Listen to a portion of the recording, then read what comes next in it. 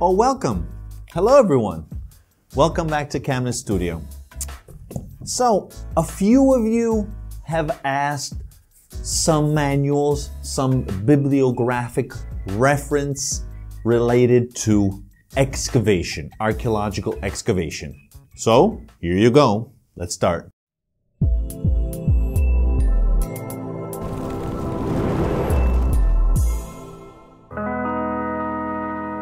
Okay guys, now this is going to be a very simple and short video because I just want to present a few fundamental, basic publications related to archaeological excavation. On the field, hands-on, good readings to learn how to excavate. Something else, but not too much else. That's the main topic. There's dozens of other types of, as you can imagine, books related to different parts of archaeological research, archaeological investigation, and we will go through that in other videos. Today, very simple, the excavation basics. Okay, let's start. We're gonna go through 3 main volumes, plus 2, we could say a little more updated suggestions, recommendations, okay? Let's start.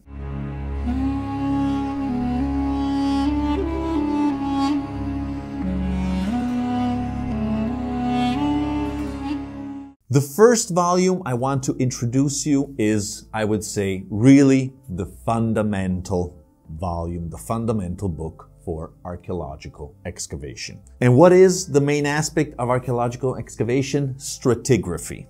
That's the fundamental word we have to learn. This is the first edition of 1979 of what? The Principles of Archaeological Stratigraphy. By who? Edward C. Harris. And what is presented here, also in other editorial places we could say before this, the matrix, the Harris matrix. Oh yes, the foundations.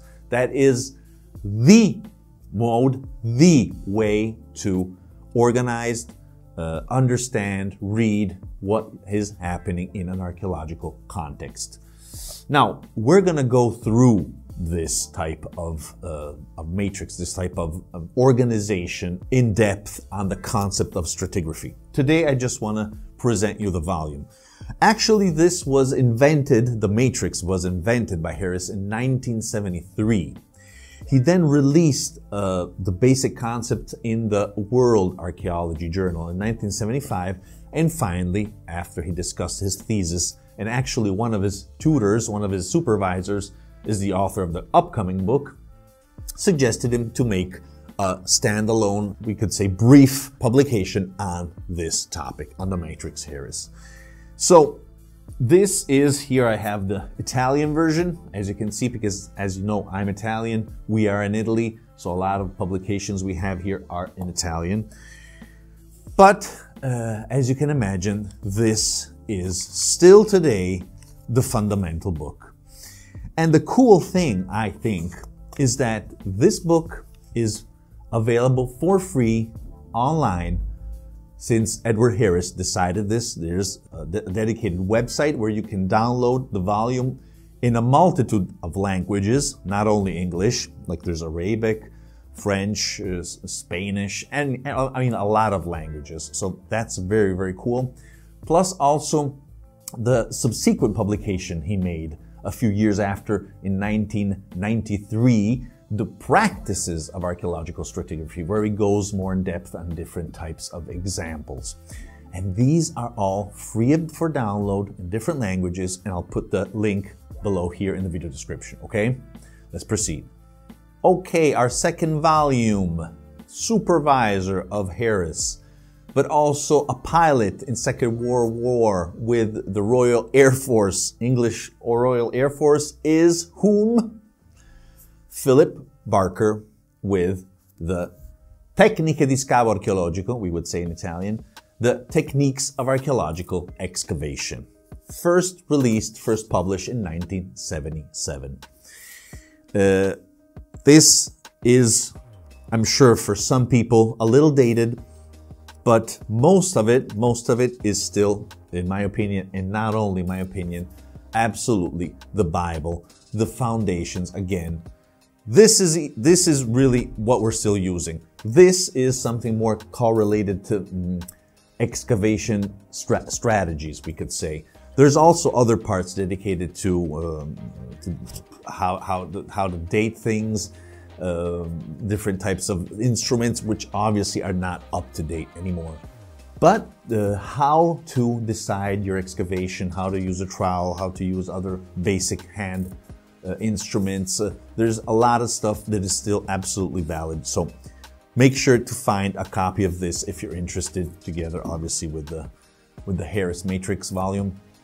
Absolutely, these are the two most important volumes of all time. You can't miss them. You just can't miss them. They're classics. They're classics. You have to read them if you want to go through archaeology. Oh, I forgot to mention that Burke created this volume based on his two excavations. He was directing, he was developing the Handbook and also the Roxeter excavation sites. The first one was transformed in a real school where people, students, university students, fully dedicated to all the different passages in learning how to do things.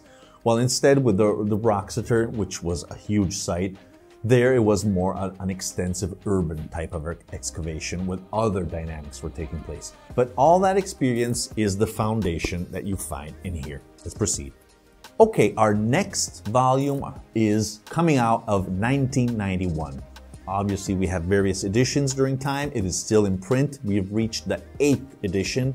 Also, the other volumes I mentioned are still in print. They are classics. And what am I talking about? I'm talking about Colin Renfrew and Paul Bahn's Archaeology, Theory, Methods, and Practice. Oh, yes. Now, again, this, I'm sure, for some of you, maybe seemed something dated, even though it has been revised and updated during time, but it's still absolutely broadly, widely used. Just check a few syllabi around, just some courses on archaeology, anthropology. This, in most cases, is going to be one of the reference books. Now here, we go a little more on a broad scale. It's not just excavation. There are excavation theories. There are lots of case studies. There are lots of discussions on diet, on human remains, on building materials. I mean, there's a lot here, okay? It's a comprehensive manual. But I had to put it because it is fundamental for excavation, and if you want to do that extra step on different arguments related to archaeology in general, this is surely a great starting point. Okay, guys? You can't go wrong. Okay, I want to mention, as I said in the beginning, 2 more volumes, a little more updated. I've seen these adopted by other scholars in the field, so I think it's worth mentioning. It's something, the approach is more similar to this. This is the Italian version, obviously. So it's a little more comprehensive. It's not fully dedicated to excavation, but nevertheless, they are useful and they're focused on field work. What am I talking about? Well, the first one is Field Methodology in Archaeology, which was first released in 1997, but it's still printed today at its 7th edition. Another great text is the Archaeologist Field Handbook, which was released first time in 2004, and it's still been in print. The first one is by Hester, Shafer, and Fetter, I have to read, and the other one, the last one, is by Burke, Smith, and Zimmerman. Again, I think you just need these 3 guys, but if you want to take a further look of something a little more up-to-date, these are surely excellent recommendations. Okay, guys, I hope you enjoyed this video. Please leave your comments here below, your questions. Please, if you have other bibliographical recommendations, please leave them here below. We're all interested. Thank you again for watching, and obviously remember that understanding our past defines our future. Bye. Hi guys, if you want to discover more about archaeology and our ancient past from a different perspective, make sure to click on the CAMNES logo here below. And don't forget to turn on the notification bell so you will never miss an episode and join the archaeological community in search of the truth.